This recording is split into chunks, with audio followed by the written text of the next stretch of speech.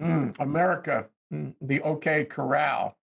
America daily gunfights at the OK Corral here on ThinkTech on American Issues Take Two. And we have our co-host, Tim Apicella. We have our regular contributor, Stephanie Dalton. Welcome, you guys. Morning. Hi. Let me go out of order for this show and ask Stephanie to tell the story she just told about the gun march in Washington, because I think it's very, very interesting and it appropriately sets the stage for our discussion. I did attend the gun march in the early part of June. I think it was the second week of June on the mall. And they had quite a huge stage set up, and the star speaker was David Hogg. And he himself is from Parkland and has been involved in a school shooting, but escaped unhurt. And ever since he was in that high school, um, he has sworn to do something. He and his fellow students were going to stay on it and not let it go. I think it's been about a dozen years ago, and he's worked hard on it. Now he's a Harvard student, and he's a very powerful speaker.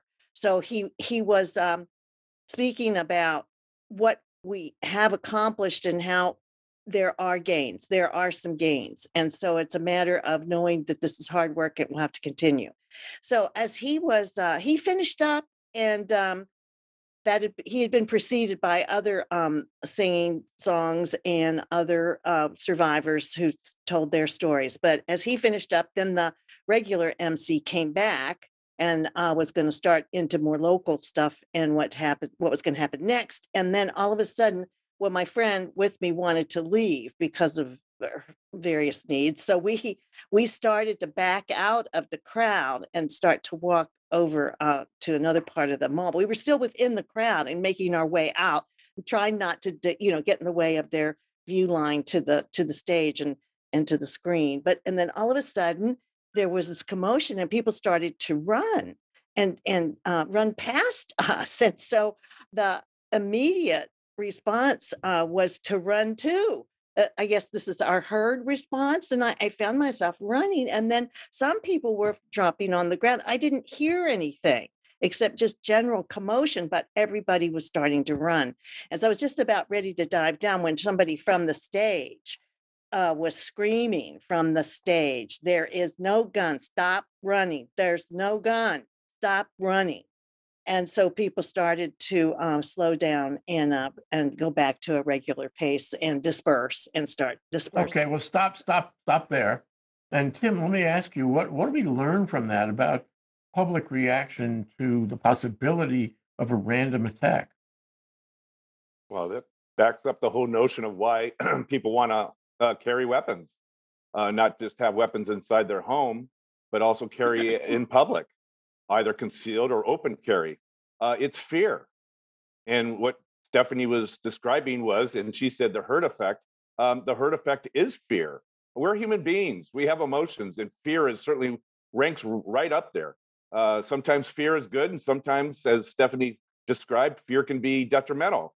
But this fuels the whole reason why people, Americans, are fear based, thanks to certain media and TV shows. We're a fear based society, and therefore we think there's a threat around every corner.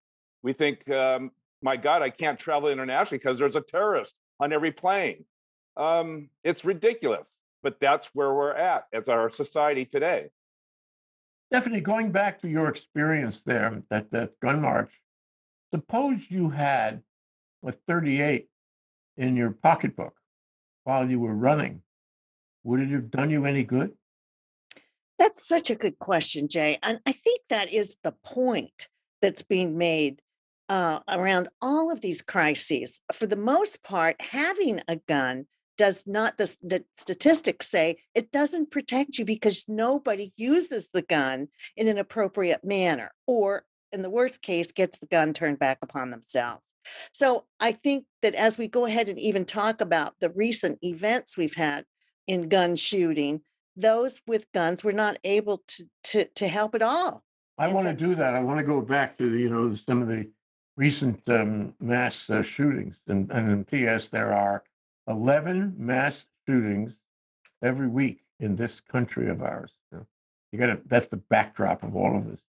So Tim, we saw yesterday in the news the use of the word random, and it was used in connection with the IRS and its quote random end quote audits of both Andrew McCabe.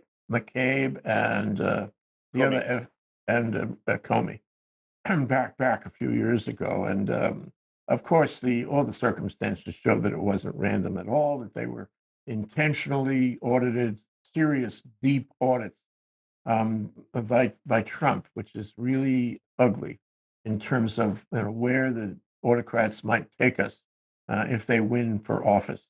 The corruption of our one of our most sacred institutions, that is the honesty of the Internal Revenue Service. And P.S., the guy who's running the Revenue Service right now is the same guy that Trump appointed and who was in office at the time of these, quote, random uh, audits. But I'm just referring to the word random because I think random is important in this conversation. So if I live in Cincinnati and there is an attack, a mass shooting in Buffalo, do I care? I mean, the honest answer for the ordinary person, do I care? Am I gonna get excited about this and go to Washington and write my congressman, the average person? Or do I see the randomness in Buffalo as completely random and not affecting me? I think this is very important in terms of galvanizing public opinion. You can have any number of, anti-gun organizations around the country, but people only seem to get excited when the random points at them when they are in the OK corral. What do you think of that? Why aren't people? I hate to use this term, but I'm going to use this term. Why aren't people up in arms? You heard it here on ThinkTech. Yeah, I did. Such a pun, Jay. Why are they not upset? Why are they not? Well, this is true for anything that occurs in life. It's always the other guy. It's not me. It's not affecting my family or my immediate neighborhood or my immediate community. But if you watch all these shootings in these rural areas, in these cities, the first thing they said or they do say is, I would have never imagined this could happen to our town or our city or our this fill in the blank. It's disassociation. It's always the other person. Right. And I think a lot of, the need for people to have a gun on every street corner and in every pocket and in every car glove box is that need for, again, as I already said, it is a fear-based thing, but it's extrapolating, if you will. It's the sum to more argument. Some of this crime takes place here, therefore it's going to happen everywhere in America. And so you look at the sum to more argument, and of course it's faulty. I mean, you could poke holes all through it, but that seems to win the day on a very superficial and generic basis. No one questions that argument. They ought to. Yeah. Well, maybe it's a matter of am I my brother's keeper? I mean, I think there was a time I wasn't around necessarily, but there was a time when we cared about what happened in the next city, in the next state over. That time might have been around the time of my favorite musical, The Music Man, which is an expression of American caring, the development of the American ethic in the early 20th century in rural America. But you know what? It strikes me that part of this, I don't care about what happens in Cincinnati, is part of a drift, a cultural drift in the United States, where we really don't care what happens elsewhere. I'm reminded of a guy that I had a conversation with back in 2017, and we were talking about Trump's tax reform act that he pushed through Congress. I mean, he just pushed it through Congress without any hearings or anything. And I took the position that for the country, it was a really terrible, bad bill. And it is. It was and it is. But this fellow said, no, no, no. My company is going to get a big refund. So as far as I'm concerned, it's a great bill because it helps me. And I said, are you only interested in you and your company and your refund? Don't you care about the country? And he said, and he's a smart guy and all this, he said, no, I don't. I care about me. I care about my company. I care about my refund. Isn't that the American ethic? And I said, no, it can't be. We have to get together on this. We have to care about each other. Now, do you see in all of this, not caring about what happens the next town over, not worrying what happens in Buffalo, as part of a drift away from caring, Stephanie? Oh, I what you're saying to me is that the corporate attitude. I mean, that's um, capitalism, so maybe he was speaking out of that side of his head. But I want to point out that and looking around a little bit at the news today on this, Texans the majority of Texas, according to the latest polls, want gun control, and only 14% are interested in loosening gun control, and 28% are really great with what's going on now. They like what it is now, and they don't want to loosen it. They do not want to loosen the gun control. So I think that maybe the, this lack of empathy is just calmed down, because we have so much of it that people are not in an outrage unless they're actually involved in it. And people are now maybe operating at a different level where they will go and vote when we get the chance to vote for this. And then on the other hand, many people have grown up around guns. I mean, I went to high school in South Texas again. And everybody had guns, and I mean, but there weren't any ARs or anything, but it was not nobody paid any attention to it. There were just guns, and they never got misused at that time, even among the high school people I was with. So I just think it was living in the culture. I think people think that we're safe if you're in that culture and know how that culture works, but it's all been changed because of the introduction of the assault rifles, and also these people Well, had. it's more, I think, when you went to high school, and I'm not going to discuss on the air when that was. It was, This it was was, a it while was ago, in the very early days of the before the NRA. AR. And in the very early days of the NRA, they would talk about gun safety, and you come and have classes about gun safety and how you shouldn't, do silly things with your 22 rifle. There were no assault rifles at all, and so there have been, dramatic changes in the availability of these guns, and of course, the NRA. Boy, the NRA is 180 out from where it was when you and I were True. kids. Mhm. But but the thing, Tim, is we are living in this okay corral where these events happen 11 times a week. They happen at random all over the country. They happen with, deaths of all these people who never get to talk about it. History is told by the survivors, not by the victims who are killed. And so my question to you, Tim, is over the past few years, and especially during the Trump administration, we have seen a dramatic increase in gun violence, in assault rifle gun violence, in mass killings, in school killings. It's extraordinary. What, as a country, have we learned from watching this every day? How many times? It's like two a day, every day. We Mhm. may not see all of it in the paper, but every day. What have we learned? Well, what we haven't learned, and remember, we had a 10-year assault weapons ban, and there was a statistical correlation to the decrease of murders and mass shootings that went down as a result of that weapons ban. Mitch McConnell did say something I didn't have issue with, believe it or not, for the first time, and he said we have a huge mental illness problem in this country. Yeah, that's obvious, because almost everyone that is, conducting these mass shootings, they're mentally ill. The Well, and problem is, how do the mentally ill, gain access to these assault weapons? what about And there's mental the rub. illness? What about mental illness in the Senate? Yeah, well, that's obvious. Look at Green, Marjorie Taylor Greene. I mean, that was a setup question, Jay. That was a rhetorical question. But I'm saying this, even the Republicans should realize that yes, mental illness wins the day with a lot of troubled youth and a lot of troubled individuals in this country. Why not stiffen and toughen up background checks, to include strict mental background checks, to really toughen up the red flag laws that make it so much easier to notice someone who's having some issues and they have access to assault weapons. Why not do that? I mean, yeah, I know the NRA tells them don't think about it, but you know what? Strike out from the NRA, grow a set, and do something about it. Well, the father of the latest shooter on the 4th, you know, he they had problems, but he actually filled out the Mhm. FOID, the firearms ownership registration card for his kid.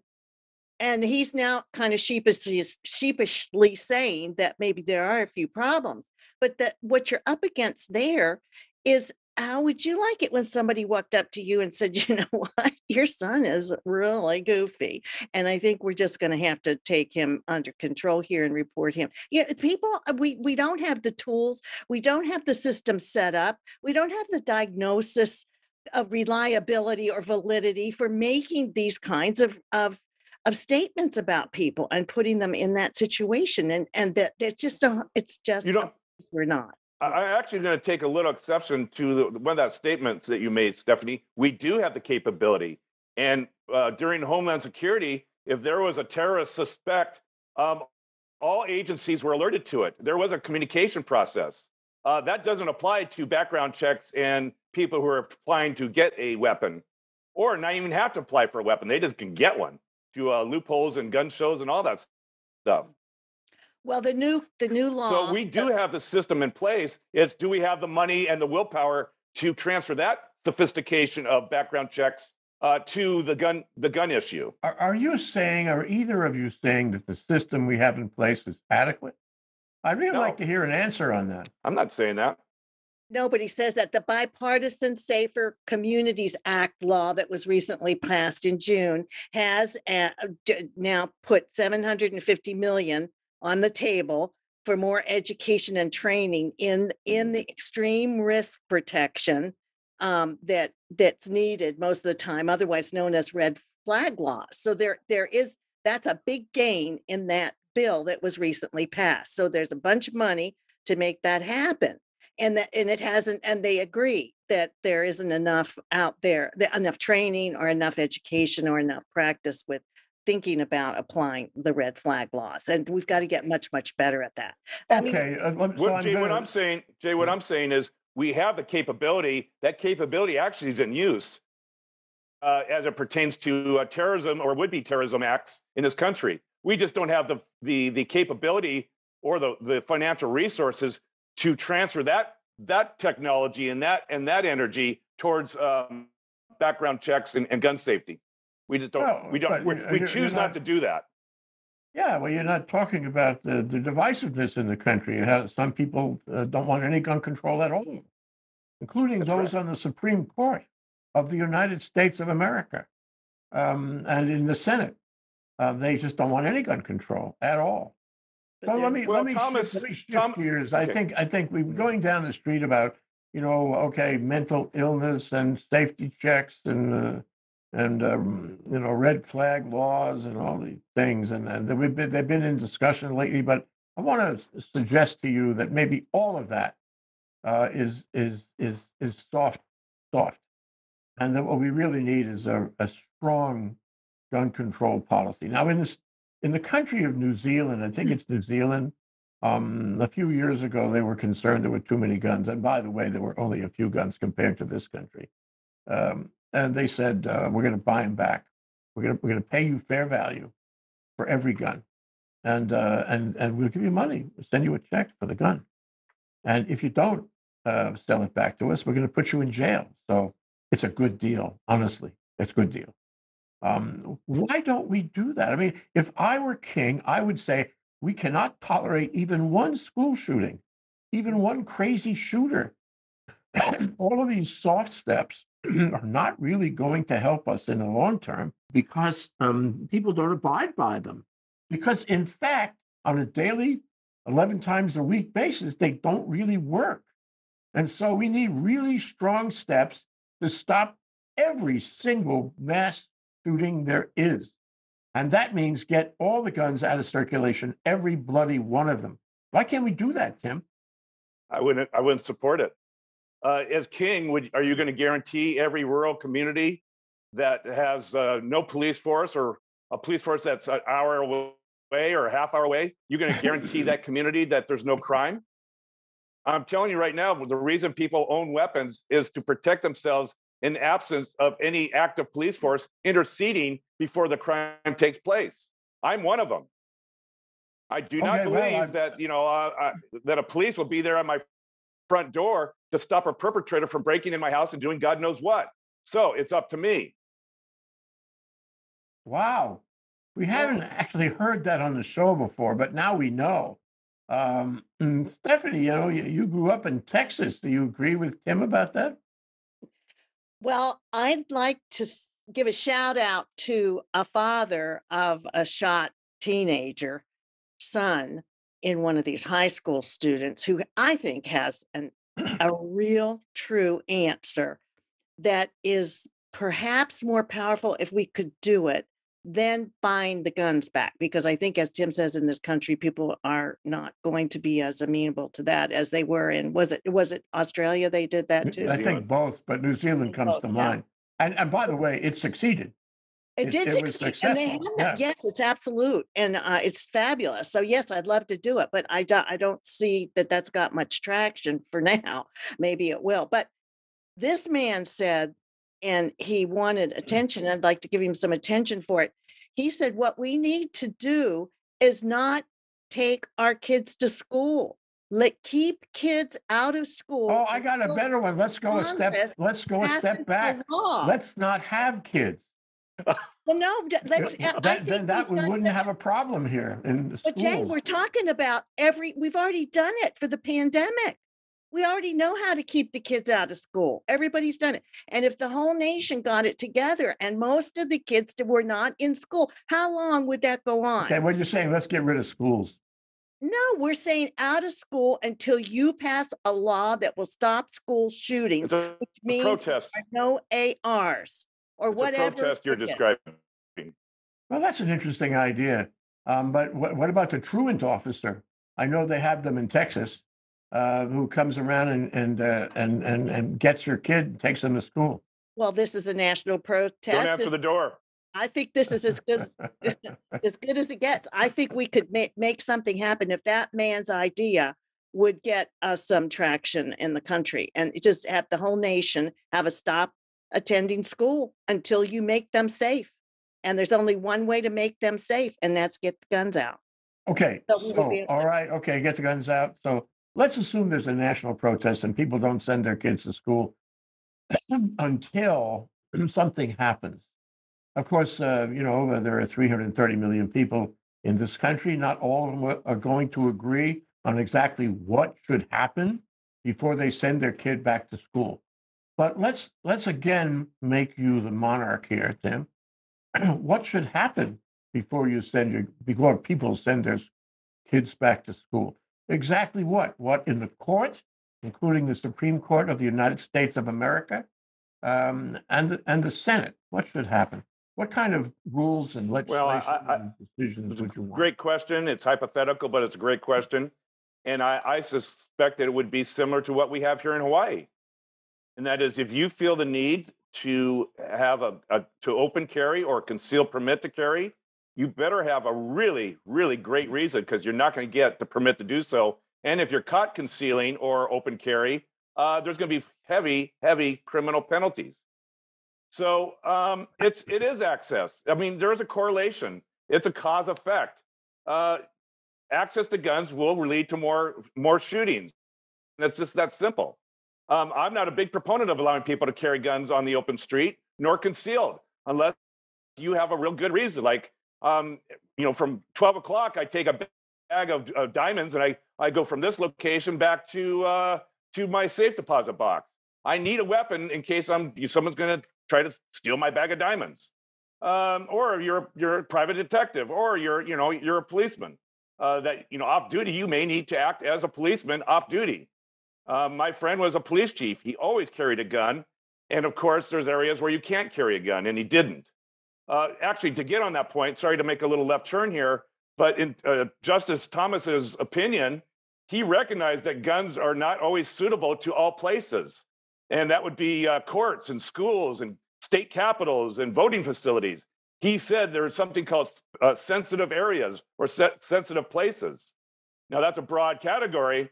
And I'm hoping that Hawaii and other states will say, well, we're going to also include bars, we're going to include stadiums, we're going to include sporting events, and the list could go on of what constitutes a sensitive area. So that's how the states, I think, are going to try to address this Supreme Court decision as far as New York and opening that law up for gun carry. Hawaii is in a similar circumstance with regard these are very much in a circumstance. And I think what you're going to see is a heavy emphasis on training, not only how to use the gun, but when you are allowed to use a gun, what constitutes a threat. Certainly mental background checks, fingerprinting, all sorts of stuff that's going to be, a gun owner may perceive them as onerous and cumbersome. Too bad. Well, you guys, Stephanie, when do I send my kid back to school? What will satisfy you? well, first of all, we're talking about a general category of guns. I think that the nation is committed to some kinds of guns. The issue is the assault weapons. And we had that law on the books, and that expired, and the Congress did not re-up it. And if we could get that law re-up, that you cannot purchase an assault rifle, i.e., AR. I mean, they are that what those do to people is just unacceptable. Well, there must be somebody has a reason. There must be somebody has a reason for wanting or permitting an assault rifle. And I wonder if you could take a little of our time here today and tell us what those reasons are. I see no reason for a weapon of war that you would use in warfare. Are you trying to say it's ridiculous to have ordinary citizens carry assault rifles around? Absolutely. I think we ought to go back when I was in high school.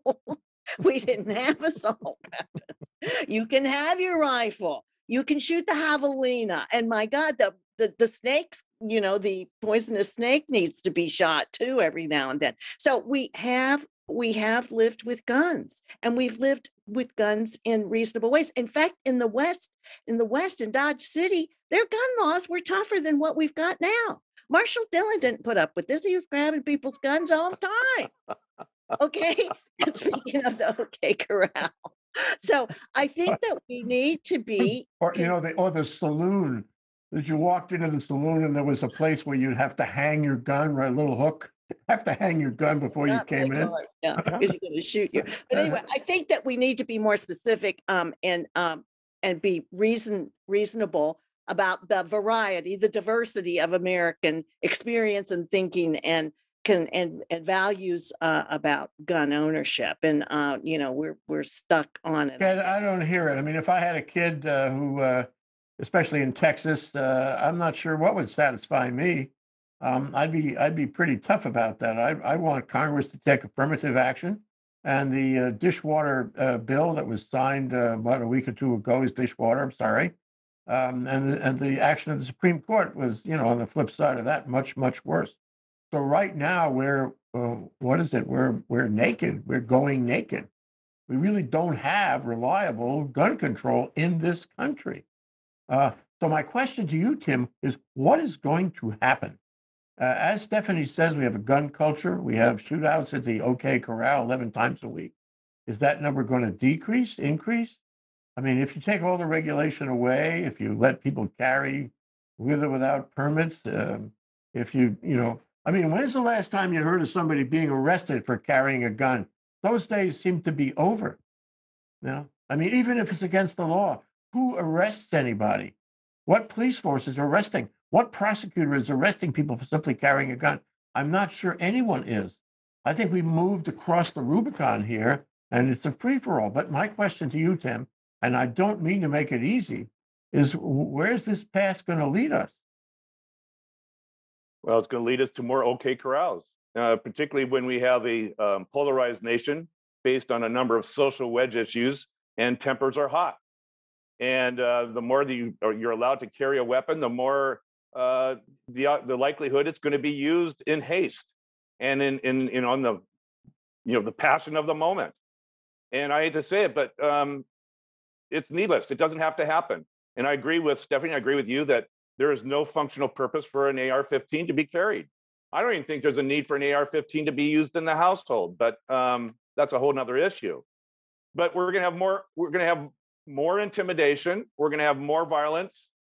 Just to offset this story, I talked to a gentleman who lived in Tucson, Arizona, and he takes a different viewpoint.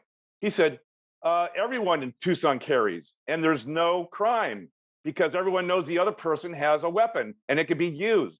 So therefore, people think twice before they start a confrontation with somebody because they know even women carry a little pea shooter in their purse, and they say, so people avoid conflict.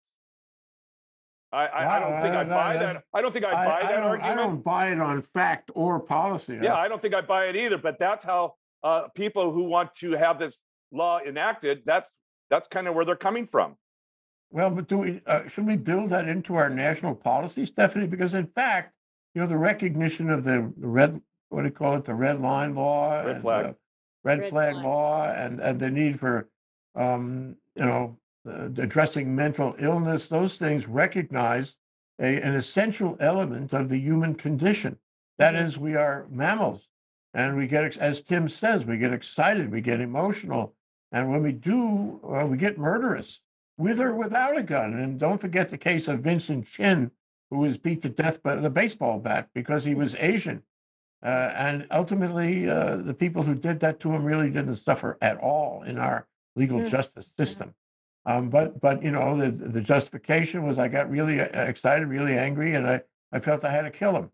And so if you have a national population with that particular flaw, and we recognize that it does exist for a number of people, who knows how many, then we are going to have mass shootings and deaths and killings simply based on an inability to control your emotions.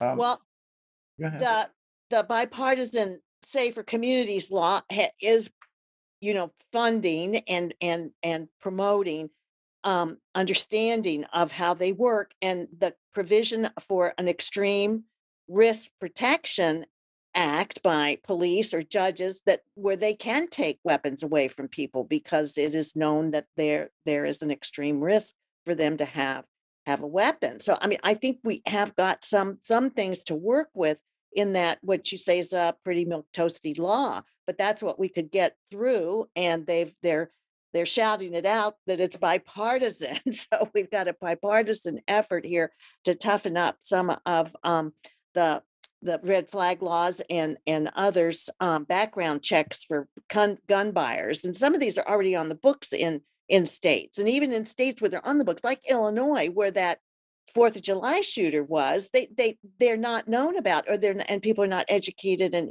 able to work with them as well as they should have done with somebody like that shot those people on the 4th of July. Yeah, so over the years, and over recent months especially, Tim, we have talked on this show and your show about the possibility of violence in this country, and as we get closer to November, and the way the divisiveness will express itself, and the lack of full and fair voting will express itself in November, there's a possibility of violence. What role does gun control play in the the realization of that violence? Well, thanks to the Supreme Court decision, less. I mean, it's a perfect storm. This couldn't have happened at a worse time, because now people feel emboldened to open carry. Open carry where? On the street? What if it's a political rally? I don't think Justice Thomas took a political rally as a sensitive place.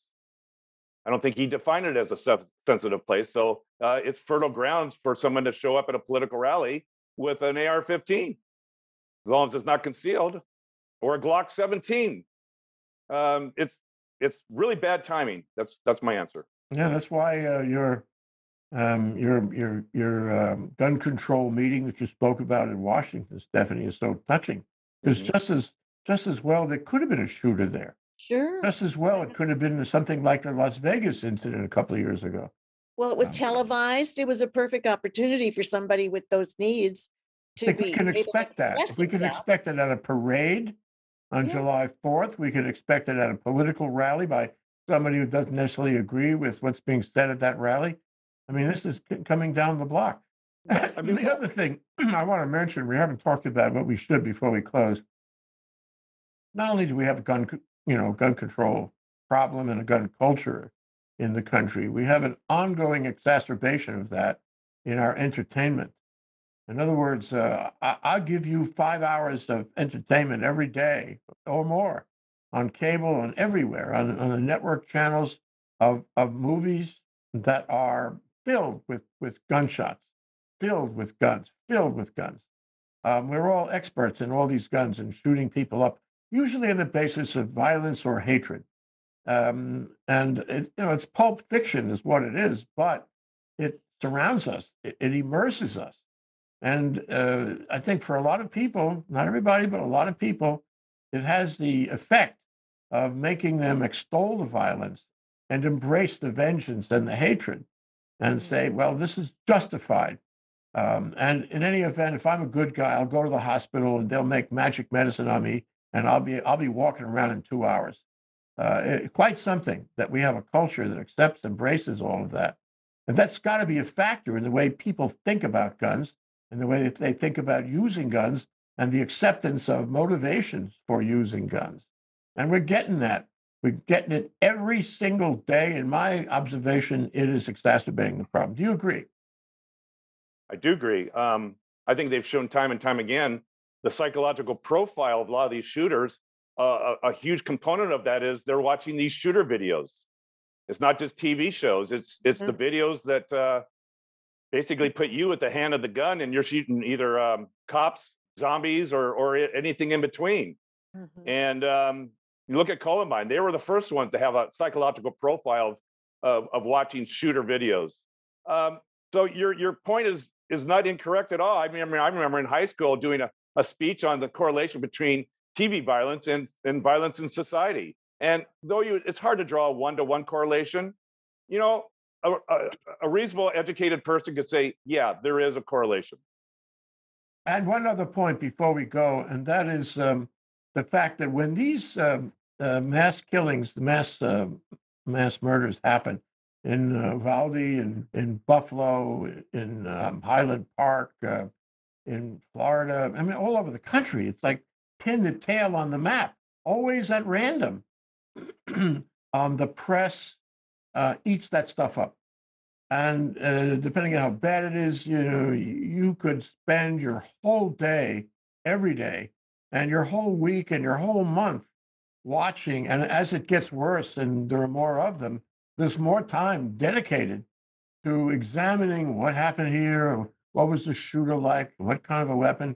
And by the way, we're not only talking about the what do you call assault rifles. The one used in Highland Park was a Smith and Wesson 15 30 clip or semi-automatic, I think it was.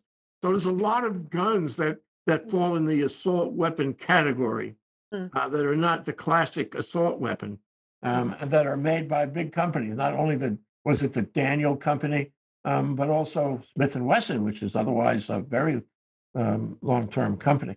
Anyway, to get back to the point, and this is something you talk about all the time, Tim.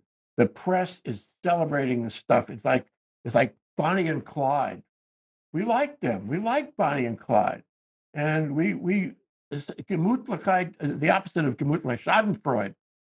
Schadenfreude is to revel in the misfortune of others, German word, and I think that the press provides news and works that news over and over and over again every time there is a mass shooting.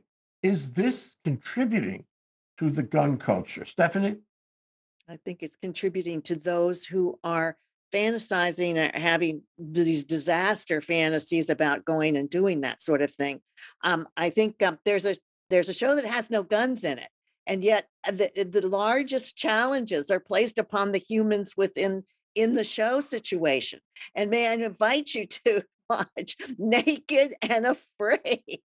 XL, and they're out there having to find something to eat. They don't even have a gun to hunt with, so that's the place to go. It is possible to be in a world without the gun, and it's just occurred to me that that's a place where some very macho people go at who are trying to show that they're strong and brave and they can overcome anything, and they're doing it without a gun. America, you don't need a gun. There's much Okay, of well, let's go to final comments. And Tim, I assume you're going to cover that last point about the press also. No, fact, actually, what- I'm not. Okay, well, in that case, let's go to your final comment now. My final comment is three things. One, ban all assault weapons. Two, perform rigorous mental and criminal background checks. And three, use common sense when you're passing gun safety laws. I'm trying not to say gun control because half of this country doesn't like the word control. It is about semantics. Gun safety laws need to be enacted, and start with the ban on assault weapons and rigorous background checks. And add some judges to the Supreme Court. Did I hear you say that? Could have. All right, Stephanie, your turn. I'll certainly reiterate your last point, Jay, and I agree. I think Tim has got the magic list that we need to start checking off, and I think we can do it. Or we need to keep the kids out of school until the Congress acts on it. And also, there's the matter of the ammunition. How about let's cutting that off? I think some countries have done that. You don't get ammunition, so you can have as many guns as you want. There's no ammunition, okay, except under extreme circumstances. So there's lots of ways to go with this. And then there's also naked and afraid, so you don't have to deal with any guns. Okay, well, we really covered all the ground here. Thank you very much, Tim Apicella, Stephanie Dalton, for a very discussing and far-ranging discussion of the subject. I'm sure that by the time we meet next, there'll be more to discuss in terms of mass shootings. Aloha, you guys. Aloha. Stay safe.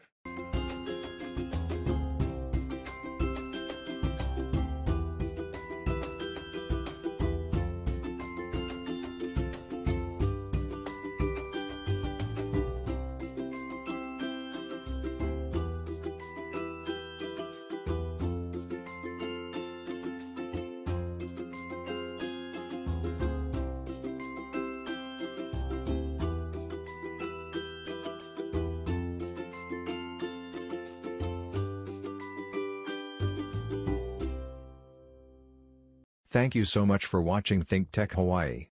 If you like what we do, please like us and click the subscribe button on YouTube and the follow button on Vimeo. You can also follow us on Facebook, Instagram, Twitter, and LinkedIn, and donate to us at thinktechhawaii.com. Mahalo.